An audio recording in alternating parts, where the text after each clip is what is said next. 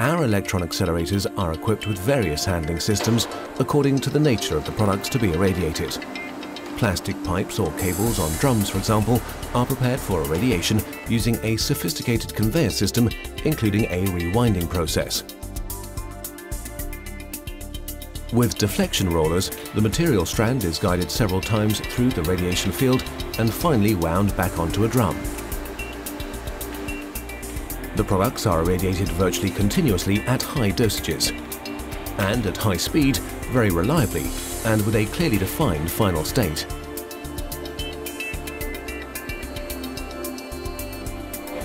Electronically controlled and quickly converted, boxed products can be processed using the same equipment.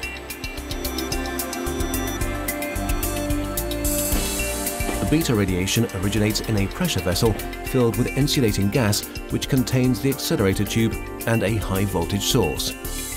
For safety reasons, the radiation source and irradiation chamber are completely contained by massive concrete walls. A hot cathode emits the electrons, which are bundled in a tube and accelerated in an electrical field. At the end, the electron beam is deflected with the help of a magnetic field and fanned out, creating a radiation field. In this field, the electrons hit the products to be irradiated.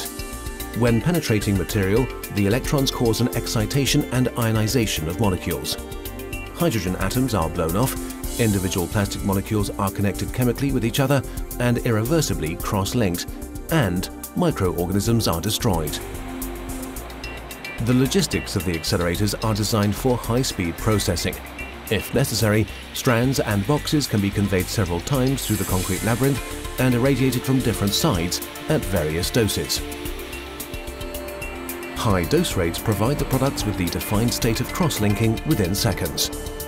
Large numbers of items or parts with large dimensions can be irradiated in our plant in Bruxelles automatically with an innovative logistics solution on trays 12 meters long and 1.6 meters wide. This provides optimized processing times and rapid goods handling.